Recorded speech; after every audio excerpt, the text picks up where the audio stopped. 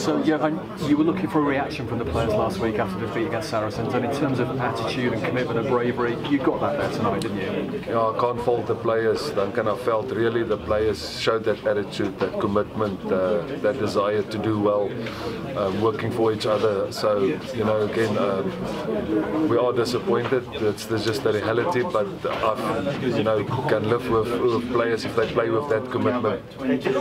Now, our performances this season have been characterised by sort of slow first halves in a way. Today wasn't quite the case. You know, we actually eased out to a 29 win. A couple of great tries from Joe as well.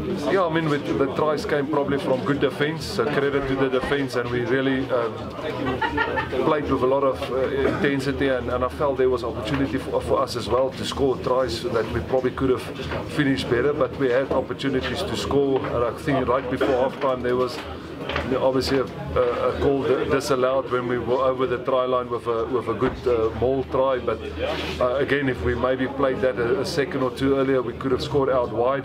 So we played with, you know, the good intensity, and like I said, we were up for it, and had a very good half. But then second half, you know, unfortunately, just tactically, just too many errors, and the lineouts in that last 20 minutes started to struggle, and we lost a few lineouts that gave them free possession, and that's why the territory and possession stakes were high in the 70s for them, and you will always struggle to win a game if you only got 20% ball.